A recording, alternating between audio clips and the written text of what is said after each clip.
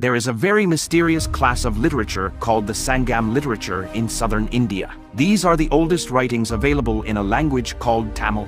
What's so intriguing about these writings is that they describe an ancient kingdom called Kumari Kandam, which spanned from India to Madagascar. According to these texts, a very advanced civilization existed and ruled this kingdom. But due to the rising sea levels, this land was submerged in the Indian Ocean, and the inhabitants of that kingdom migrated to different parts of the globe. The Tamil-speaking ethnicity in India still traces its roots to this mysterious kingdom. So did this kingdom really exist? In 1864, zoologist Philip Sclater proposed the existence of a continent called Lemuria to describe lemur fossils found in India and Madagascar, but not in Africa and Middle East. In 1870, biologist Ernst Haeckel theorized that Lemuria could be the ancestral home of mankind.